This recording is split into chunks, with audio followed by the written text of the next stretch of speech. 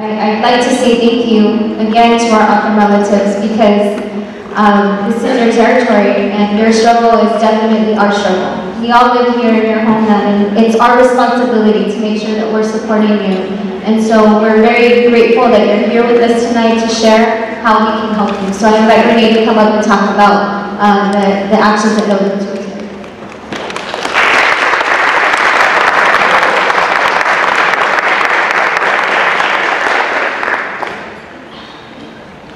Good night.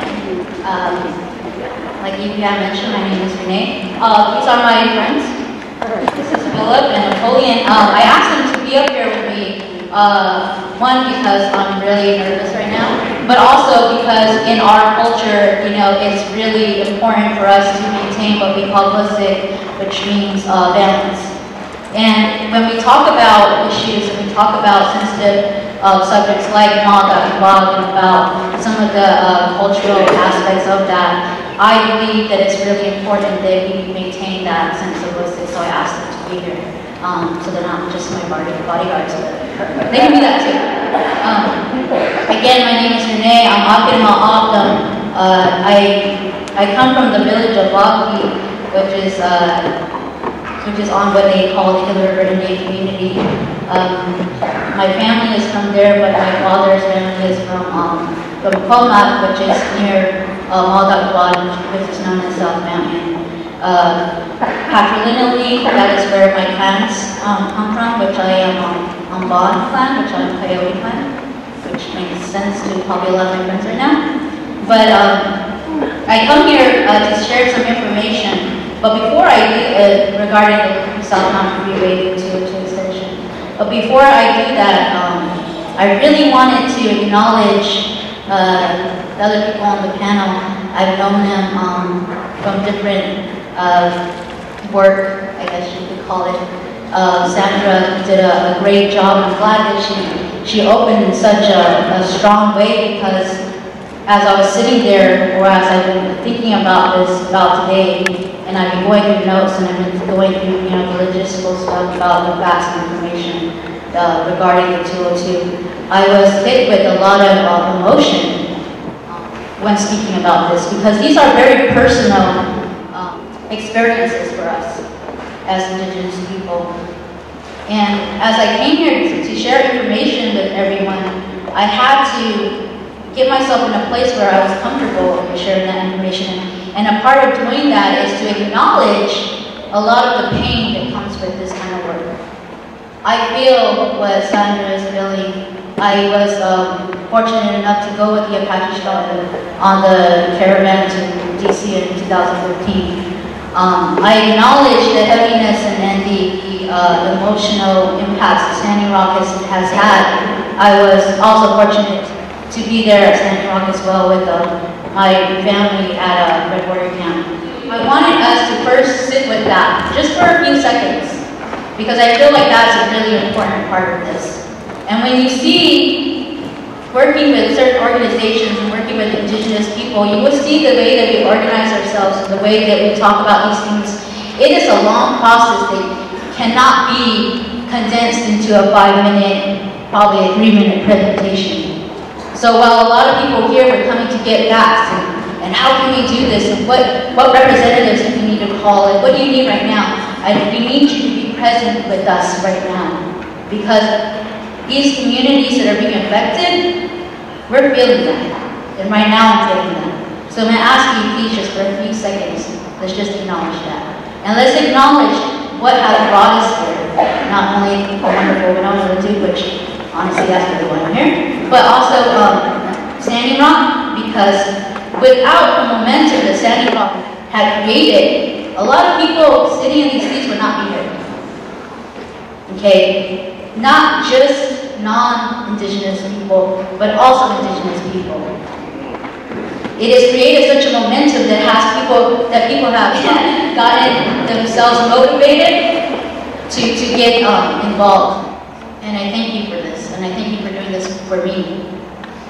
Before I go into some information regarding 202, and I'm going to keep it very brief because y'all have Google, and y'all can look up a lot of this information, not only about the 202, but by Oak Flat, you know, not your mascot and so on.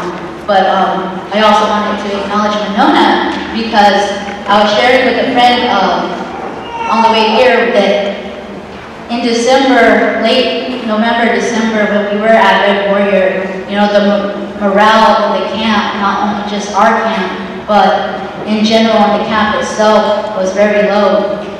And I remember that I was walking, you have to remember I'm a desert woman walking a lot of snow, very, very far from her community. And when I was walking there, I'm sure Renee doesn't remember this because I was probably like layered up in like tons and tons of clothes.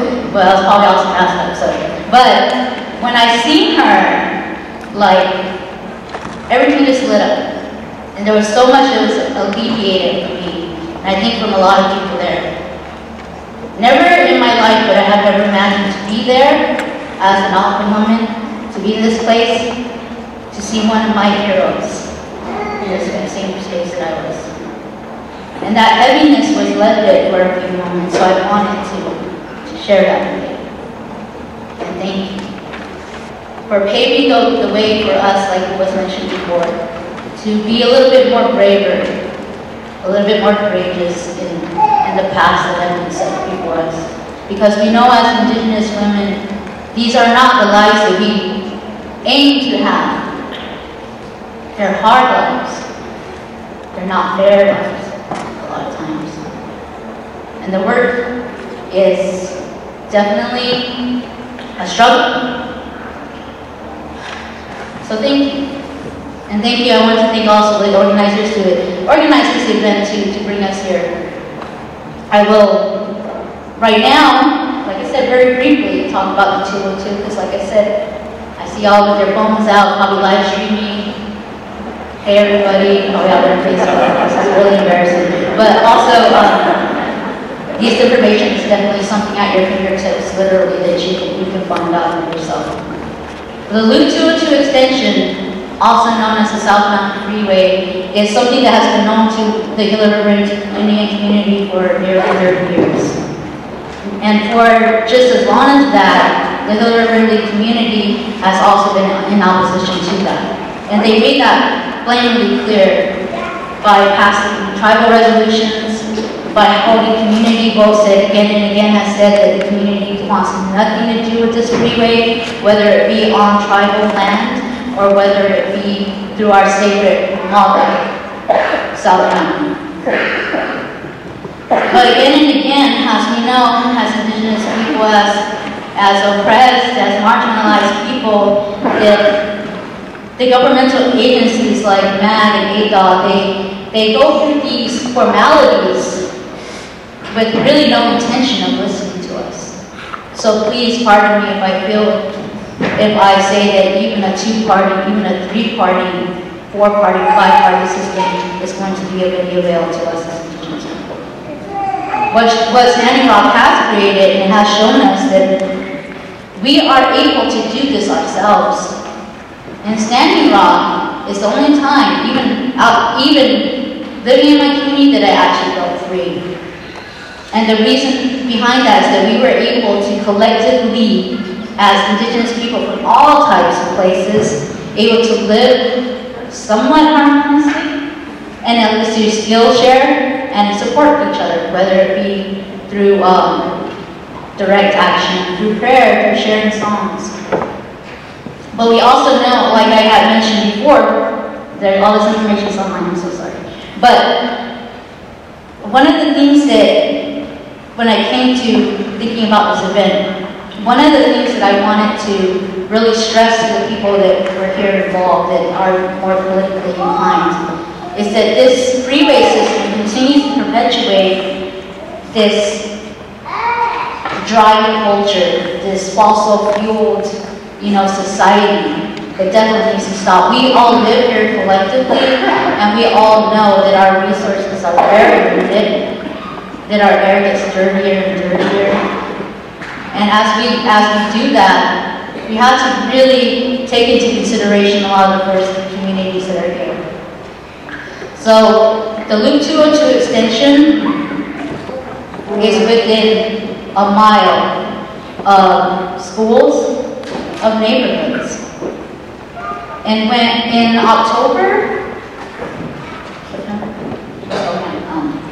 September, we established a camp there at Moadag, just on the reservation side of the freeway alignment.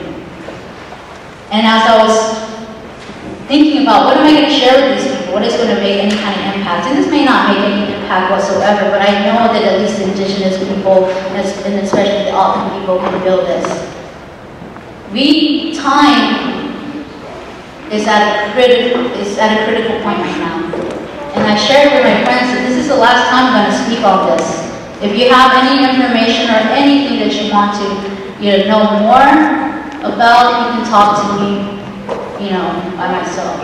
And the reason is that they are building, they are tearing, they are destructing as we speak. One of the days that I was at the camp, I was there alone. It was after maybe 2 days of being at the camp alone. It was a warm day, unseasonably warm. And I was sitting there reading, listening. As you get more and more in tune with the mountain, you start to notice a lot of things. And then all of a sudden, a huge crash. And it shook me. I knew what it was, but it was still hard to hear. And within 3 seconds, all these birds came flying out of the ridge that they had just blown up. They came flying to us, to our community, to our village. Our village is on the west end.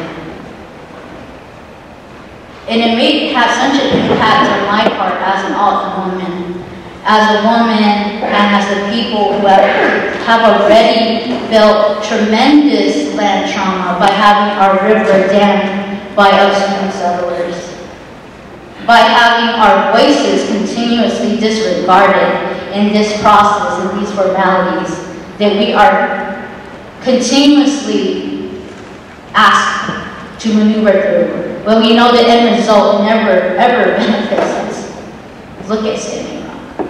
Look at Oak West. Look at John McCain pushing, pushing the land exchange into the must-pass National Defense Bill. We have to be very honest about how much the government really cares about Indigenous people. And we have to be honest with ourselves that we have a lot more leverage and a lot more power in our communities, and right now it is that time to start building stronger communities. Not just through prayer, but by courage, by our physical bodies, and by challenging those systems like the two-party system,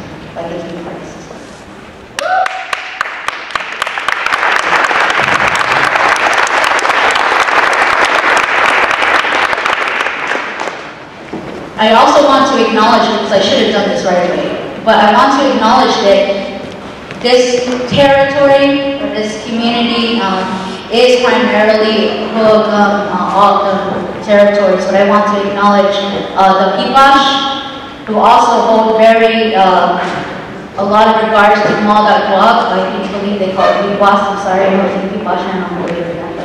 I want to acknowledge them as well, because they have also held a strong resistance that definitely is not acknowledged enough as it should be in our community. But I also want to acknowledge that these waters, there is a lot of commerce and trade in these areas. And this valley definitely is very giving, is very loving, and takes care of a lot of us. And we need to regard it and respect it in those ways. And as a friend of mine, who I wish was scared, has said again and again, we have to recognize the power of the water. We have to recognize that the waters connect us. That all these rivers, streams, they all definitely lead into one place. And that's how we need to regard one another as tribal people, as Indigenous people, and people that are not Indigenous to these lands. We hold a lot of responsibility, and we need to start acting. So when you're going to ask me later on, well, how can I get involved? And I'm going to give you some hashtags, and I'm going to give you some links, and I'm going to do that whole thing. There's definitely a lot of people out there who have worked a lot harder and are more knowledgeable about the specifics about the 202. But what I'm going to tell you is, like Nayleen had mentioned, show up. Show up. Show up to those rallies. Show up to those communities and ask the people themselves how they need to be supported. It is hard as Indigenous people to continuously be involved in these things when our communities are under tremendous trauma. Drugs and alcohol, poverty. Any way that you can put resources into those communities, not through any necessarily organizations, but to fund the people that actually are fighters and people that are actually doing the work, is where they need to go. So with that, I wanted to end in saying that Moadag, we all enjoy. A lot of us hike there. A lot of us acknowledge that there is something beautiful about that place, about South Mountain. And as we go farther and farther, I want to acknowledge that there's a lot of pain happening right now with the Alton people. There's a lot of division. And I'm speaking to the Indigenous people in this room. We cannot continuously oppress one another. We cannot continuously fight one another. We cannot continuously be territorial over issues. We are perpetuating what they want us to be and what they want us to do. And we can no longer stand like that. And some people know what I'm talking about, and some may not, but that is the message that I came here today to the Indigenous people in this room. So with that, I just wanted to say I'm not stuff up. Sorry I don't have any songs.